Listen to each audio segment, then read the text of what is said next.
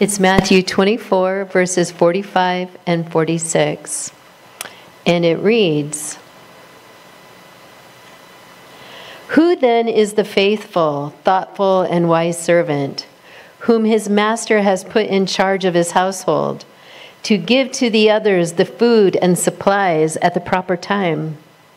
Blessed, fortunate, and happy is that servant whom when his master comes, he will find him doing so."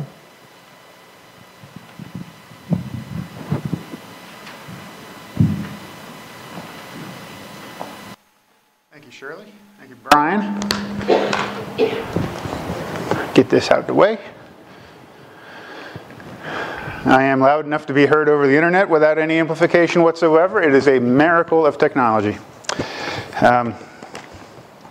Before we begin, I just want to point out to you that it is a quarter of, roughly. We got started late because Brian had a really awesome Sabbath school.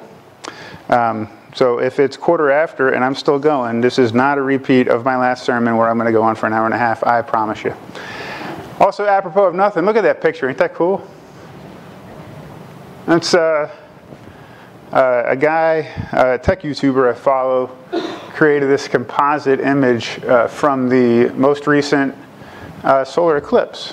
Put it all together so you can kind of see the transit.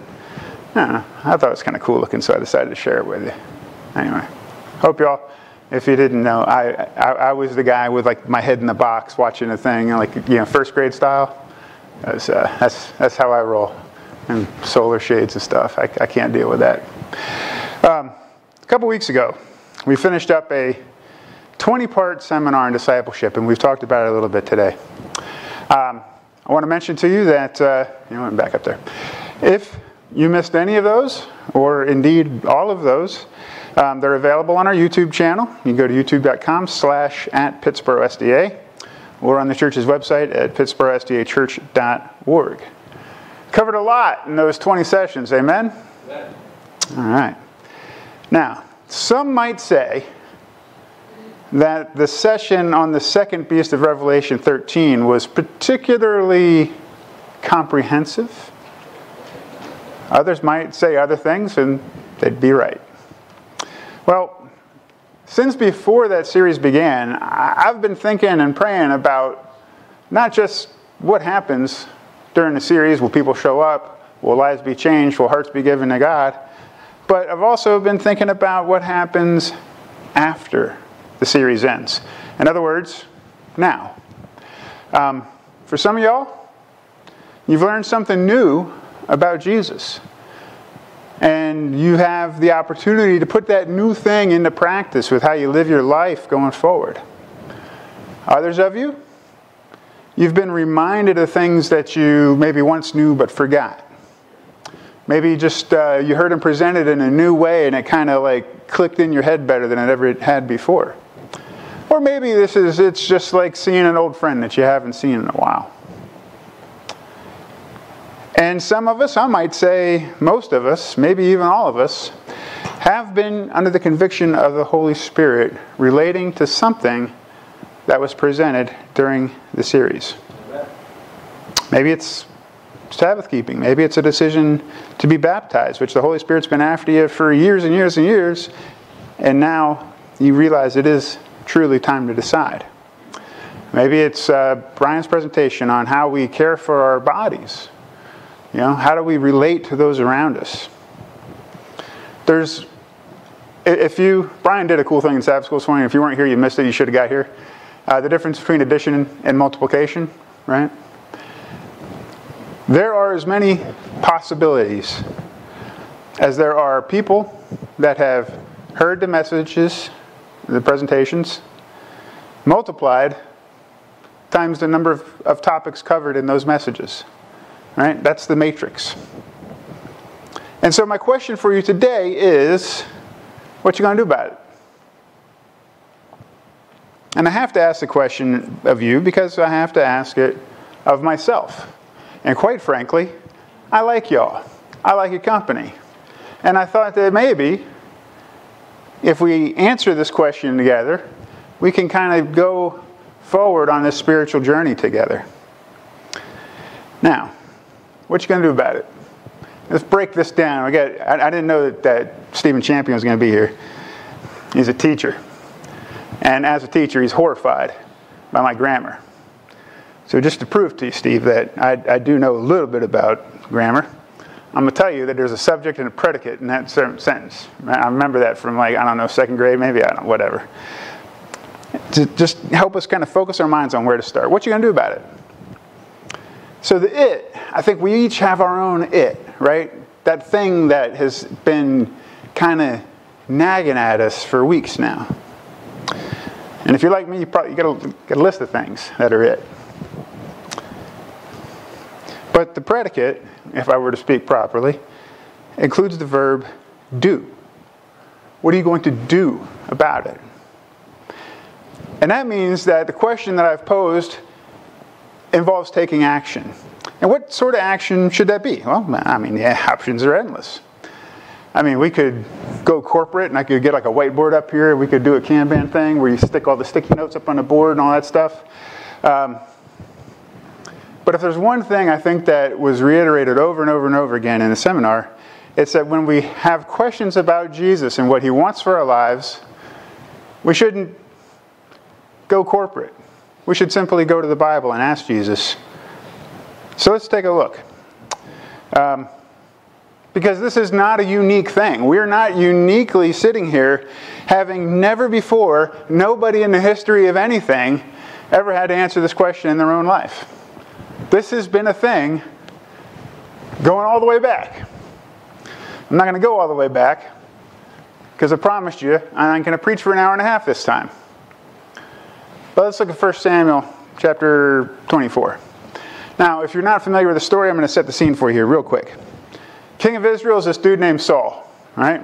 Saul had been anointed by Samuel the prophet, which is why we're in the book of 1 Samuel.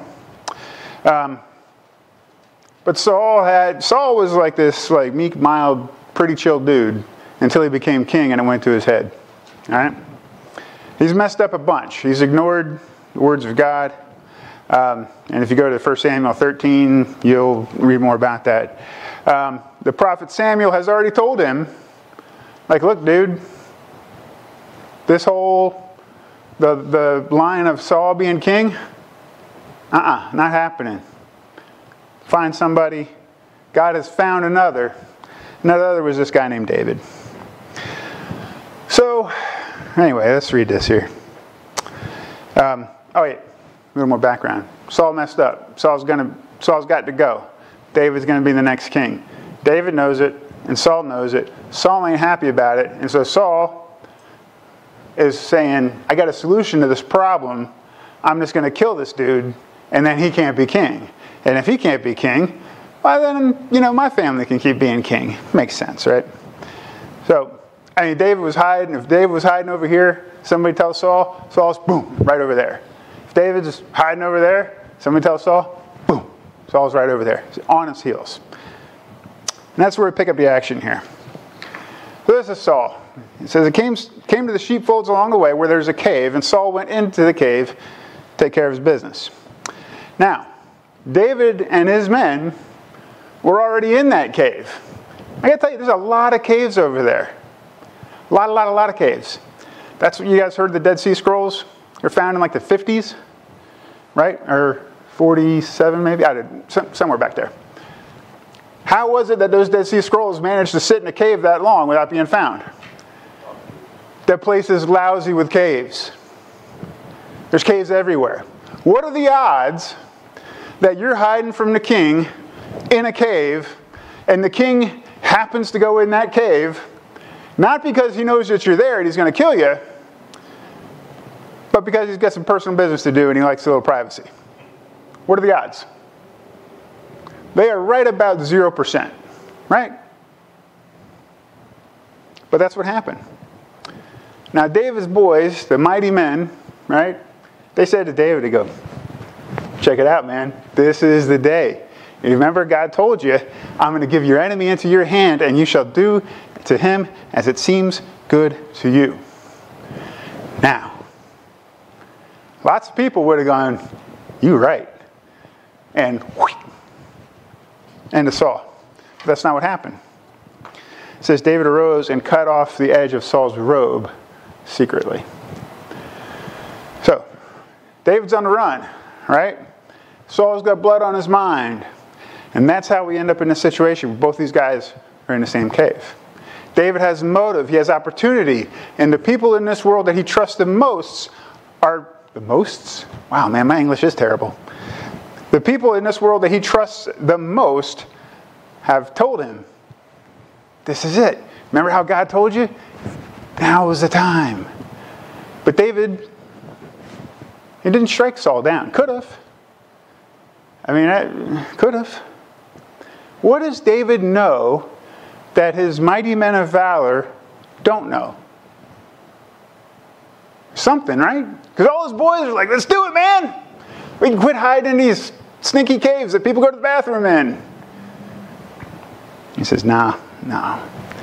Well, you can study this up in different commentaries, and different commentaries will kind of give you some different insights. But most of the things that I read are pretty practical things. Like this. Here's David's way of reasoning. If I kill the king so that I can become the king, that sets a precedent of king killing. Right? And as the king, I would rather people didn't have it in their minds that it's cool to go ahead and kill the king. That's a very practical thought. And I'm not saying that it's wrong, but there's more to the story than political expedience. Let's back up a little bit. I'm going to give you some of this background here real quick. This is 1 Samuel 13:13. Samuel says to Saul, you have acted foolishly, you have not kept the commandment of the Lord your God, which he commanded you. For now the Lord would have established your kingdom over Israel forever. But now your kingdom shall not endure. The Lord has sought out for himself a man after his own heart, and the Lord has appointed him as ruler over his people, because you have not kept what the Lord commanded you. Fast forward a couple chapters, 1 Samuel 16. Samuel took the horn of oil and anointed him being David, in the midst of his brothers, and the Spirit of the Lord came upon David from that day forward. All right. So, how old was David this time? So he was just a kid. He was the youngest of 8. I'm the youngest of 4. And I don't know how it is being the youngest of 8, but I know how it is being the youngest of 4. And that's why I grew up listening to 60s music and early 70s music, even though I was born in 1974 and have no business knowing all these songs that are 20 years older than me. Why? Because I worship the ground that my sister walked on, and she's 17 years older than me, and that's how that works. But David knew, from the time he was little, that he was going to be king.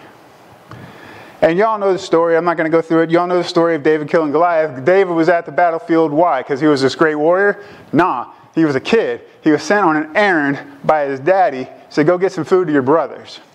That's why David was there in the first place. But David was the anointed of God. And David knew what was up. And so he did that. That's cool. Now, if you know that story, you might know that Saul had promised that whoever could kill this giant Goliath, not only would he make him rich and all that stuff, but he says, you can marry my daughter. And that's what happened.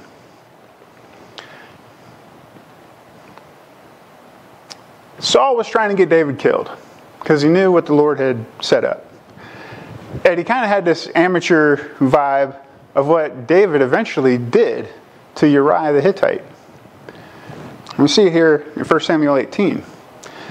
Saul says this to his servants, thus you shall say to David, the king does not desire any dowry except 100 foreskins of the Philistines to take vengeance on the king's enemies. Now, I underlined it here for you. Now, Saul planned to make David fall by the hands of the Philistines. In other words, I'm going to send this dude into battle, he's going to get whacked, and my problems are over. That's not what happened. David actually comes back with 200 foreskins of the Philistines just to make sure. We good? I'm in love with this girl. How many dead Philistines do you need? And Saul saw, and he knew that the Lord was with David, and that Saul's daughter loved him. And it says that Saul was even more afraid of David. Because his daughter was in love with him? No. Because he knew that the Lord, he saw and knew that the Lord was with David. Thus, Saul was David's enemy continually. It's a real happy family, isn't it? Makes my family look straight down the middle, functional and good. I suspect that none of us would have blamed David if he had taken advantage of the opportunity that he had to kill Saul in that cave. It makes sense. And it's really not until chapter 26 that we understand David's thinking a little bit, and we understand it because he explains it to us, because we don't need to go read some political commentary about ancient Israeli politics when we can just read the Word of God. So let's look at this passage. It's a little bit longer passage. So 1 Samuel 26, starting in verse 7. So David and Abishai, that's one of his boys, came to the people by night, and behold, the people, Saul's army. Saul lay sleeping inside the circle of the camp with his spear stuck in the ground at his head. And Abner and the people were lying around him. So it's like a big campsite. And in the middle of that campsite, you got Saul in his tent with a spear right there. This is the equivalent of sleeping with a gun under your pillow. All right? At a moment's notice, I could jump into action and defend myself. By the way, don't sleep with a gun under your pillow. I'm sure there's probably some way to accidentally shoot yourself in the head, and don't do it. Abishai, one of David's boys, who's there with him, says to David, this is the cave all over again. Says, today God has delivered your enemy into your hand. Now therefore, please let me strike him with the spear to the ground with one stroke, and I will not strike him the second time. What is Abishai saying? I'm a one shot, one kill. I will take this dude out right now. I don't know how he was planning on escaping after that, because, they're still in the middle of the camp and all that. But David, I guess they could talk, right? Because they weren't like in the cave with like Saul right there awake. So David takes the time to explain. David says to Abishai, this is verse 9, do not destroy him, for who can stretch out his hand against the Lord's anointed and be without guilt?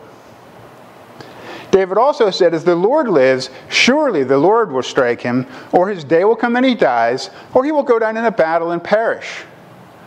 Right? God's going to do this however God's going to do it. The Lord forbid that I should stretch out my hand against the Lord's anointed. But let's not just completely waste this opportunity. Go take the spear that's at his head and the jug of water and let's go.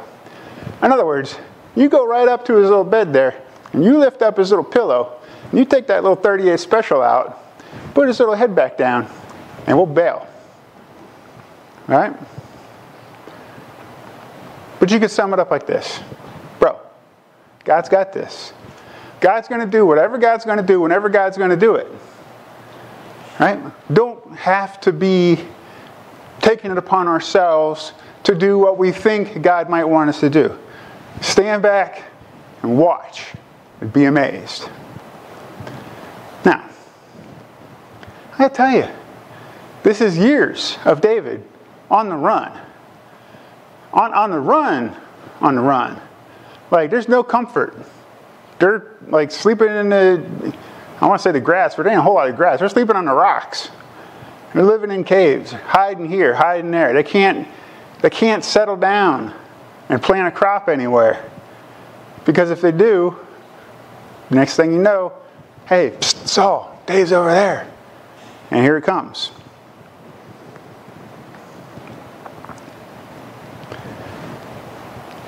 David could have easily solved this problem on his own, at least these 2 times, right? But he doesn't. He says, yeah, life's not a lot of fun right now, not having a good time right now, but I know that I'm not supposed to do this thing that my instinct says I should do, that my buddies say I should do, that seems like the expedient and reasonable thing to do. David had a choice to make. In my opinion, option A, pretty clear cut. Goes like this. Kill Saul, become king, live happily ever after. Right? Everybody knew that David was going to be the next king. Everybody knew that Saul was trying to kill David. And as we've seen, those mighty men of valor, Dave's boys, they were advising him, do this, man. Option B, in the short term at least, seems a little bit less clear. It's a little murky, right? As David said, hey, maybe the Lord will strike him, or maybe he'll die of old age, or maybe he'll go down to battle and the Philistines will get him. I don't know. But I'm going to wait and find out. Put it to you this way. If you're David, you can't be king tomorrow if Saul sticks a spear through your head today. Right? But David says, I'll risk it. Because I trust, I have faith, I have knowledge, I have an experience with God that tells me, hang back. So like I said, I was thinking about the discipleship series and all this. But about a year ago, maybe more than a year ago, I'm not exactly sure, it's been a while, I was kind of taking a little cruise down memory lane. Y'all ever do that? You get some downtime, and somebody says something and it floods your head with memories. And I was doing some team building thing at work, and I had one of the things we had to do is tell an interesting fact about ourselves. And I'm not going to bore you with what I used as my interesting fact, but it was interesting. It had to do with back in the day when I made part of my living as a musician. One of the groups I played with was this little Latin band. It was kind of a big Latin band, but it was a Latin band in Birmingham, Alabama. And we laid it down, man. Some salsa, some merengue. It was a good music, man. And one of the gigs we played was at an event, like one of these like citywide music festivals. It's called Birmingham Freedom Fest. Birmingham Freedom Fest is held in Kelly Ingram Park, which is that place right there, kind of like that part of your screen. That's Kelly Ingram Park. Over here, I'm going to use the pointer like a real pro. That's the bandstand where we played at 17th Street North. Kelly Ingram Park, if it sounds familiar to you, or if you know your civil rights movement history, might ring a bell. If you've heard of the Children's March in 1963, that's where it happened. And the park now, it's a beautiful place. I mean, I haven't been there since the mid-90s, but it was a beautiful place then. I assume it still is. And they have this thing called the Freedom Walk, and you kind of go in that big circle around the center of the park. And they have these like monuments that are built there, and it's pretty crazy. Anyway, we had a great time. We played a great set. And after our set, I was walking around. The next band is playing, and I'm walking around that circle, looking at the monuments. I gotta tell you, there's some stuff in that park that at least as impactful as anything you'll see in Washington, D.C. No kidding. And I'll also say, to me at least, they're a lot more visceral, because the people in these monuments aren't wearing fancy powdered wigs. They don't look like George Washington crossing the Delaware. Right? They look like you and I, because they are. I mean, 1963 was not that long ago. I'll show you one that really got to me. This is a statue there. You see the police officer and a dog and kind of pushing a dude, the young man. It turns out that the young man in this, well, here's the picture that was based on. This young man here was actually not part of the Children's March. He was just cutting class. So I really like this dude, because that would have been me. Some Children's March thing? Nah, I'm cool. I'm just going to cut school. And if you could ask my mother, she passed now, but she would tell you, cutting school was like a national pastime for me when I was in high school. So I like this dude. Don't cut class, kids. Just don't do that. Yeah, do as I say, not as I did. Listen, there are things that I would change. It's funny, the guy that took this picture was a press photographer for Associated Press. This picture was in just about every newspaper in the country except for the Birmingham News the next day. Right? It was in the New York Times, it was everywhere. It's not in the Birmingham News for reasons that are probably obvious. Widely published, that dude never made a dime off of this picture because it was not credited to him until much later. Kind of sad. But this is Birmingham, 1963. 32 years later, there I am. I'm playing in this Latin band. And this band, you know, we had people from all over. Central America, South America, Puerto Rico, the Caribbean, a couple black guys, me, and some white girl on keyboards. It's a big group. It's a lot of fun. Too big to make any money, but that's all right. But this is Birmingham in 1963. But you can't get to Birmingham in 1963 without starting in Montgomery in 1955. Anybody know who that is? It's Rosa Parks. I think that's a beautiful photograph. That is a pretty lady. I want to share with you some details about Mrs. Parks and the situation that happened on that day. It was December 1st, 1955. So first of all, to understand what happened, you have to understand how this whole segregated bus thing worked. Works like this. About halfway down the bus, you have a sign. And that sign is the demarcation point. And if you are looking like me, you sit on this side of the sign. And if your skin's a little darker, you sit on that side of the sign. And so, here's the other thing about it. It's been a long time since I've rode a bus, like not a school bus. But I do remember that when you get on the bus, you have to pay your fare, right? If you're a black person, this is how you did this. You get on the front of the bus, you pay the driver, you get off the bus, you walk down to the back of the bus, and you get back on your end of the bus. This is insanity to me. I mean, it's insane enough to say, oh, you have to sit back there. But you can't even get there from here. You have to get back off the bus and go around.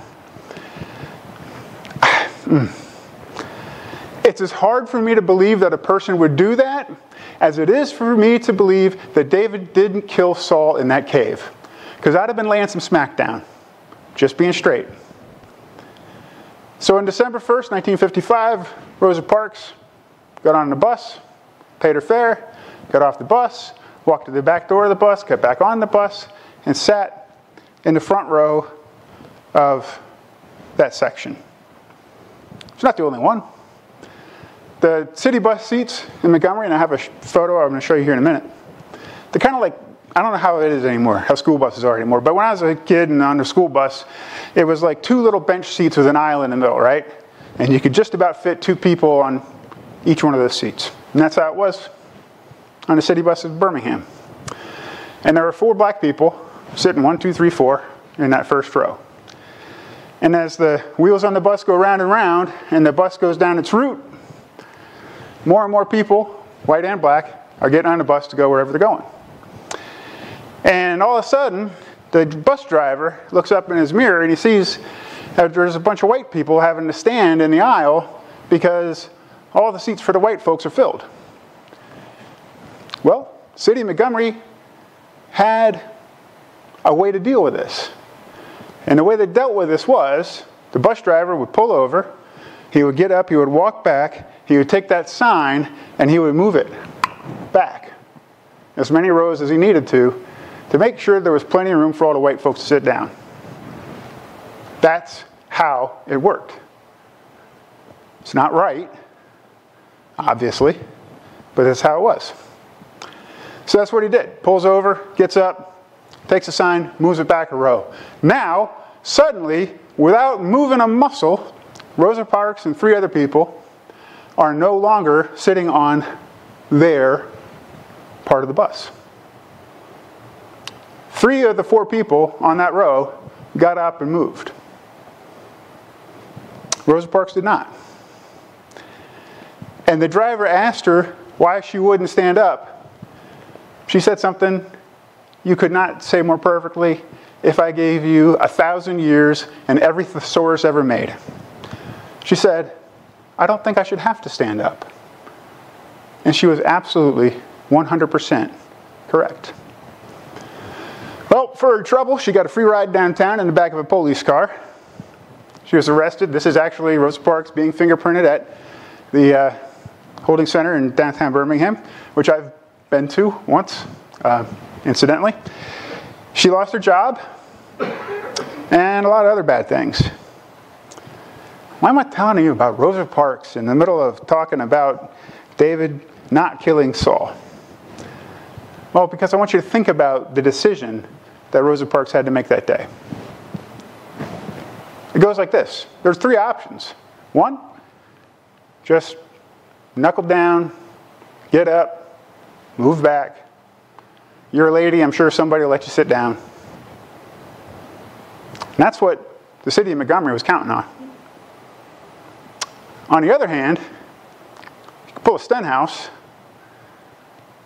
start, throwing hands and raising a ruckus. Or, on the other hand, you can quietly, politely, and yet firmly decline the opportunity to get up out of your seat. You've obeyed the idiotic, evil rules that society has imposed on you. You're doing your best to live a good life under to say the least, adverse conditions. But something had spoken in Rosa Parks' heart, and she said, "Nah, I'm done. I'm done." She was asked many years later about this moment. And this is what she said. Here's a quote. She said, "When that white driver stepped back toward us, when he waved his hand and ordered us up and out of our seats, I felt a determination cover my body like a quilt on a winter night." Right? What does that say? It came over her. It didn't come out of her. This is not the bile and bitterness that one could reasonably expect. It came over her like a quilt on a winter night. When it's cold outside and you get up under that quilt and you start to warm up slowly. You know that feeling? That's what she felt. Sitting on a bus with some dude hollering at her. Well, that was December 1st, 1955. On December 5th, the following Monday, she's in court. She was sentenced. It was a $10 fine plus $4 in court fees, so $14. It's hard to come up with when you've lost your job. But after all the court hearing and all that stuff, the Montgomery bus boycott, which I'm sure you've all heard of, was formed. And it took a year. Court battles, after court battles, after court battles, went all the way up to the United States Supreme Court. The city of Montgomery lost every appeal. And by December 20th of 1956, the buses in the city of Montgomery were integrated. They weren't really integrated because of all the court battles. They were integrated because the company that ran the city buses was absolutely broke. That's Rosa Parks riding a bus after they were integrated. That dude behind her don't look real happy. I don't care. She had to sit in the front row. Now, I was telling you about David on the run, having to sleep out in the cold, sleep out in the rocks, running. And you go, that stinks, man. That's rough. And it is rough. Rosa Parks she worked at a department store. She was a seamstress, or a tailor, whatever you call it. She lost her job. Her husband was a barber, worked at Maxwell Air Force Base there in Montgomery. He lost his job. They got death threats constantly. And unable to find work, they wound up moving to Detroit, Michigan. Which, I mean, that's like the worst part of all, right? You had to go to Detroit. Anyway, not a big fan of Michigan.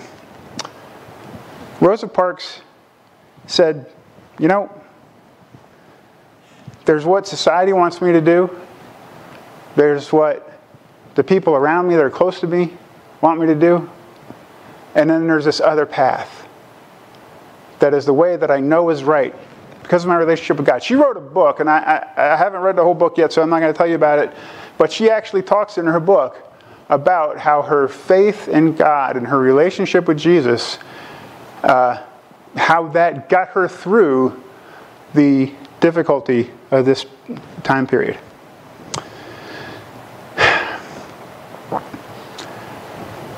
I believe that she was divinely inspired to do what she did that day. But, you know, she wasn't alone. She's not the only person that had a decision to make. As I mentioned before, on December 5th, on a Monday, she was in court.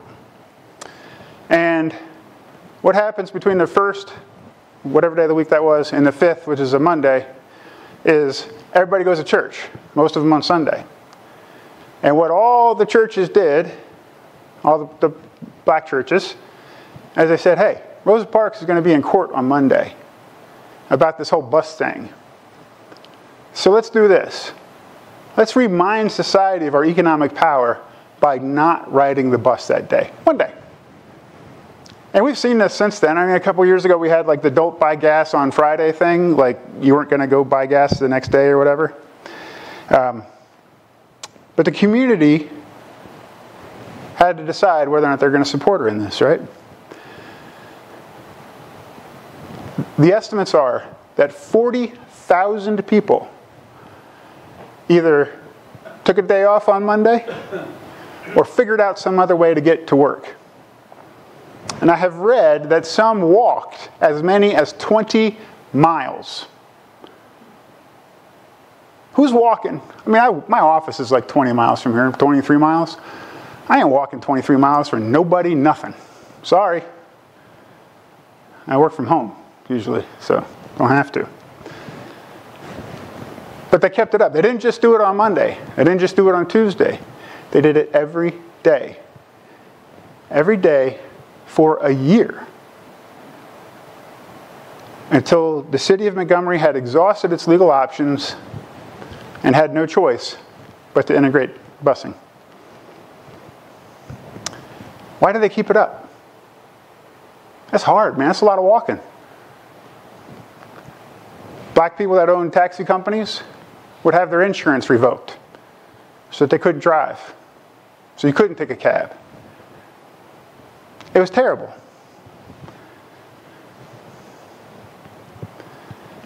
But the people of Montgomery, Alabama, in that year, went about their business in a way that challenges me because, frankly, I don't think I'm Christian enough to go through that. Jesus said, turn the other cheek. Dave says, I got two. Right? That's just how what I'm trying to tell you is that I'm just as imperfect as anybody else. It's amazing to me. Why am I telling you this? Y'all went to history class, you know. Maybe you lived through it. Well, it's like I said at the beginning. Maybe you learned something new about Jesus in the last month or so. Or maybe you've been reminded of things that you already knew, but you've been living like you didn't know, or whatever. The point of it is, we've all been challenged to grow spiritually in the last several weeks, and we need to decide how we're going to respond and how we're going to live according to that experience. We need to take this very, very seriously. So, you might have your own mighty men of valor, or your own inner circle, those people around you that you trust, telling you something that goes against what you know to be true from the Bible. Right? If that's the case, I want you to be like Rosa. I want you to be like David. And that means demonstrate the truth, not by what you say, but by how you live. If your livelihood is at risk because you've determined to follow Jesus, oh well. God will provide. David said, I don't have to kill Saul. God said he's going to take care of that. I'm going to let him take care of that. Y'all just chill. And if David could trust his life to God in that way, can we trust our lives to God in that way? I hope your answer is yes. You know, truth eventually is always vindicated. Rosa Parks never got rich off of her name. But when she died, that's her casket there and her body's in it. And that is in the Capitol Rotunda in Washington, D.C. Right? She was, they call it lying in state. And this is just about the greatest honor that you could get as a person in the United States. Rosa Parks was the first woman ever to be given that honor. She was the second black person ever. She would have been the first, but she lived into her 90s. 50,000 people stood in line to walk past that casket to pay their final respects. Why? Because she's this great icon of the civil rights movement? Sure. But she wouldn't be this great icon of the civil rights movement if she didn't know what David knew. Which is that if we trust in God and wait for his plan to be revealed in our lives, it'll all work out. In his time and in his way. I Got a Dollar says, they will never put a casket with me in it in the Capitol Rotunda. I don't know how the odds making thing works, but I'm pretty sure about that one. My goal isn't that. My goal is that when Jesus comes back, he says to me, well done, my good and faithful servant. That's all. If that's your goal, let's pray. Heavenly Father, Lord, it excites me and amazes me how you open our eyes to the message that you have, how you can touch those around us, but how you don't force yourself on us. And so, Lord, I just ask that you will give all of us, each of us, a heart to listen and to do your will. As we've studied these last few weeks about discipleship and what